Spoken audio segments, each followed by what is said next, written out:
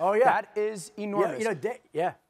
Go ahead, Adam. That's everything. How much money? How much money? Do you have any idea of how much money the Packers are paying with his salary and/or the Jets? Not officially yet, Dan, but I think we'll see something get done here. They're still working on that as well. Again, the parameters of the trade are agreed to. We'll see about the contract next. But yes, Aaron Rodgers, I think part of this was he wanted to be a part of the offseason program. And obviously, yeah, the Jets want him there.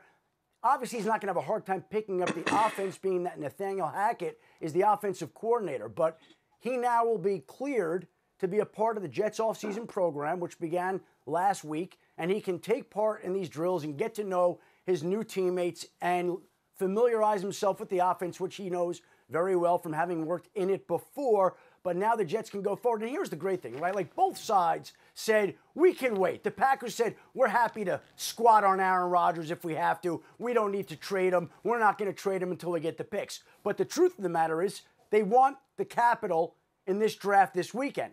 And the Jets have said, well, we'll wait for our quarterback. But the truth is, they wanted their quarterback. And so it was in the interests of both sides to figure out a way to get this done. And the Packers general manager, Brian Gutekunst, and the Jets general manager, Joe Douglas, have spent recent days talking about this, trying to get the deal straightened out to where they finally do. And now the Packers have extra draft capital to surround Jordan Love, and the Jets get their quarterback. A couple of other things, like I mentioned.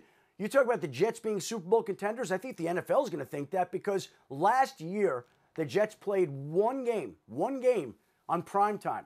This year, they are eligible to play up to 6 primetime games. You think Aaron Rodgers matters? Now, I don't know that it'll come in at 6 games on primetime for the Jets, but I'll bet you it's going to be at least 5, maybe 6, depending on what the NFL schedule maker says about it. So the relevancy, their importance, how relevant they are on the market, it just went through the roof by them adding another former legendary Packers quarterback. Again, just to reset, and we're going to you, Dan, teams swapping the first-round picks, the Jets and the Packers. The Packers also get 2nd and 6th-round picks and a 2024 conditional 2nd-round pick that could be a first-round depending on the playing time of Aaron Rodgers if he plays 65% of the time during this season. Go ahead, Dan. This is a team, the Jets last year, that we all thought were really, really good and had some impressive wins. So they now have added Aaron Rodgers. They're going to get Breece Hall back healthy.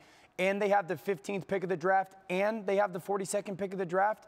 If they draft well again this year like they did last year, this is a bona fide Super Bowl contender in the AFC and probably as big a threat to the Kansas City Chiefs as the Bengals are. Marcus. What Dan just said, you can't reiterate enough of what Aaron Rodgers is walking into at his disposal. I think he got a top 5 wide receiver in the building. He got a young running back that's coming off of an injury that was trending towards being Rookie of the Year.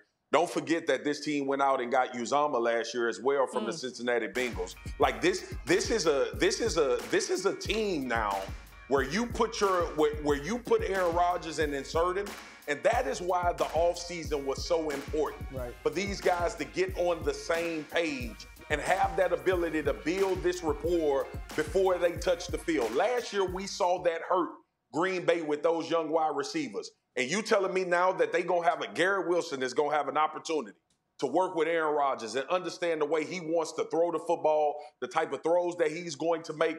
Aaron Rodgers walking back into familiarity with obviously Nathaniel Hackett calling plays.